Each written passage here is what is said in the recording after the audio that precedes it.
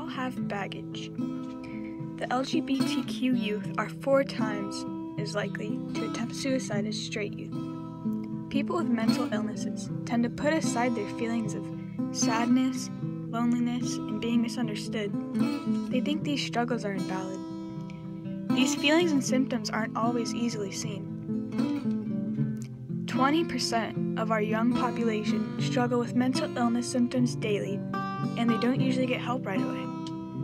They box up their feelings because they feel like their friends and family don't understand, and they won't accept them.